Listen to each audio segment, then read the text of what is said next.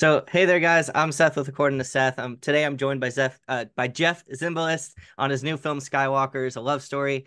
Thank you for meeting with me today. How are you doing, Jeff? My pleasure. I'm doing great. Thank you. I uh, I'm excited to check this movie out. I wanted to find out because I know obviously it's getting its premiere at Sundance.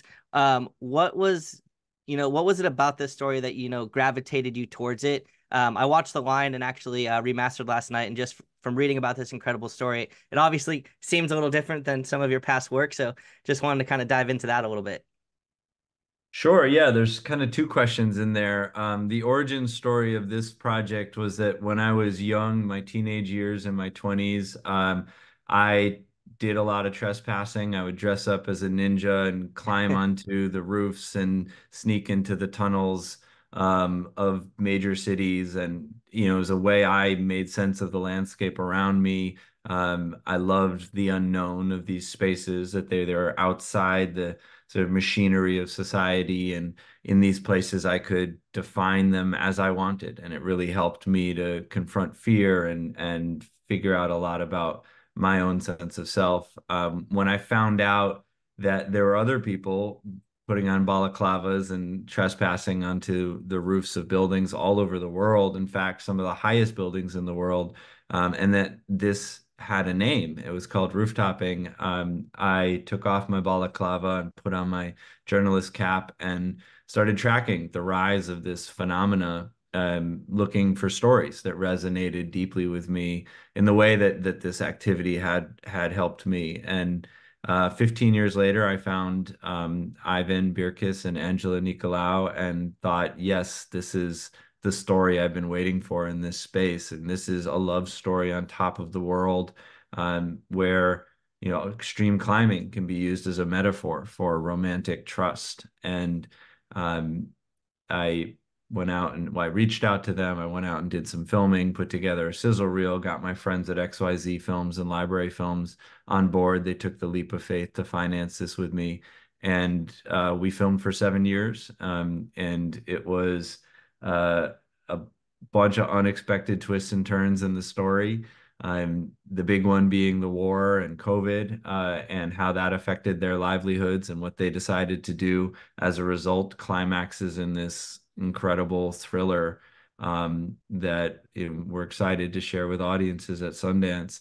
As far as your your other question, I have for many years been doing projects that are more journalistically based, where we're investigating very high stakes crimes and politics, and telling both sides and making sure that we are doing our job of balanced storytelling. And I love those projects because I think we all exist as humans in the gray areas. We all have our flaws and our moral, our moral ground is shifting underneath our feet at all times.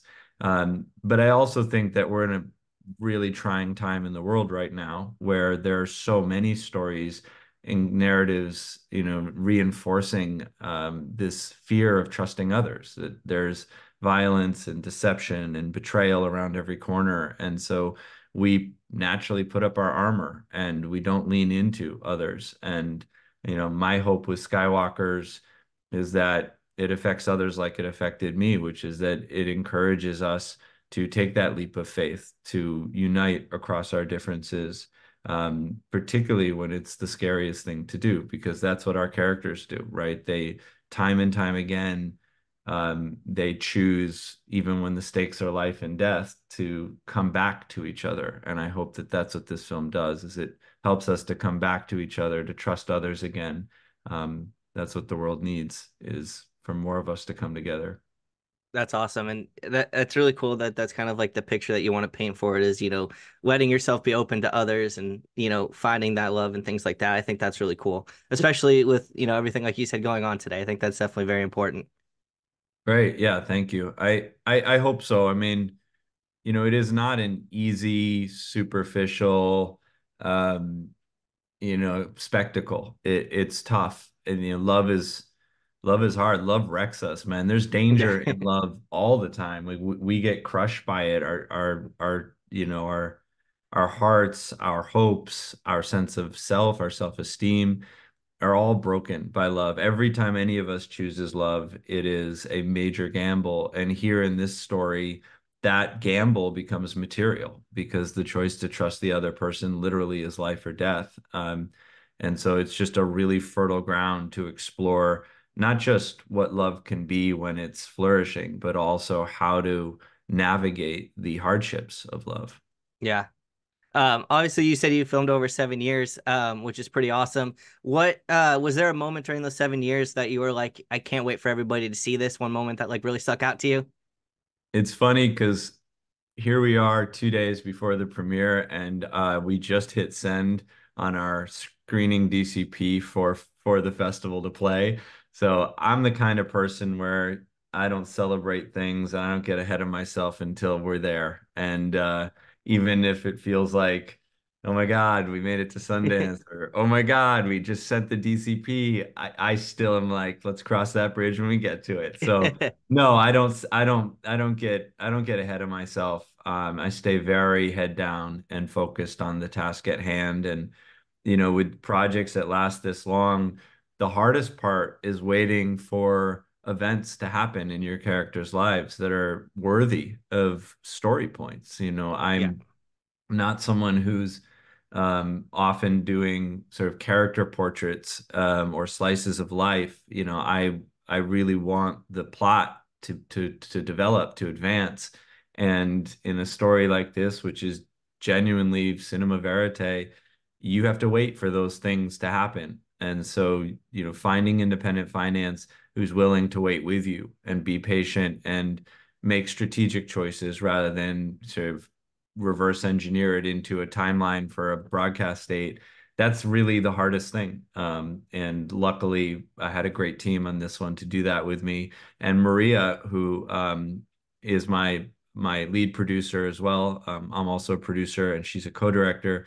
She basically moved to Russia and Asia and China and all the places that Ivan and Angela were traveling to, and just lived with them during this time. And that allowed us to shoot over 70 days across many, many years. So that was a blessing. That's awesome. And last couple questions here that I have for you is, obviously making the climb that Angela and Ivan did, wasn't always legal and it could get them in some serious trouble. So how do you navigate something like that? Was there any scary moments that you faced, as being the director, and things to kind of ensure that you and your team stayed safe as well? Yeah, it was incredibly important and a top priority from the beginning that nobody got hurt on this production. You haven't seen the film yet, so I won't Yeah. spoil it too much, but there are some injuries. Yeah. They're not to the crew, they're to our characters, um, and they're fine. They're not big Good. injuries. But we had a really strict safety protocol. We communicated with our characters' families. We got written permission from all of them to do this.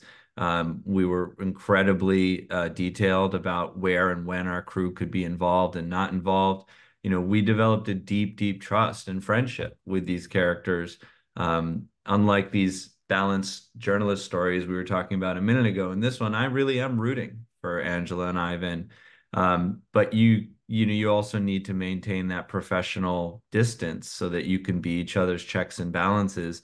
And there are times when they said to me, that idea is too dangerous. That's crazy, Jeff. And I'd be like, you're right. No, you know better. You're the Yeah. expert. And then there was a lot of times where I said, I'm not supportive of what you're talking about there. That seems too risky. So we were there helping each other to stay safe. There are a lot of daredevil people in this space that are risking their lives in ways that Ivan and Angela never would, and we would never stand for. They're much more artists on heights who do acrobatic stunts, and they're incredibly well trained, and they've got many, many years of experience. So that was always at the forefront of our mind, and we're just so grateful that we got through it with everyone in one piece and really excited, and that they've accomplished far more than we ever could have imagined going in. Awesome. And last question to wrap things up. Is there anything that you want the audience to know, going into this film when they see it? Obviously, it's going to premiere at Sundance and then they'll have the release later on. Is there anything that you want everybody to know before they go see this? It's if you have vertigo, it's a tough film to watch. So I commend you if you can make it through and face your vertigo the way that Ivan and Angela face their fear. And yeah, no, I really hope that people in watching this film reflect on how it resonates for them personally. You know, if you're in a relationship, maybe it encourages you to lean in more to your partner. If you're not in a relationship, maybe it encourages you to be a little bit more open, a little more vulnerable, a little bit more trusting, and take that leap of faith in getting into one. If you can't find the right person, maybe this is a way of saying that you will. And so all of those messages are in this film, and it's so exciting to be able to engage with audiences about a topic we all have so many thoughts and feelings about, which is romance. Yeah, And I've never made a romance film before in the documentary space, so I can't wait to hear people's feedback. Please reach out. Let me know what you think. definitely. Well, thank you so much for your time today, Thank and you, man. I Yeah. can't wait to see the film and everybody else to see it as well. Awesome, man. Yeah, really great to talk with you, Seth. Thanks so Of course. much. Bye bye.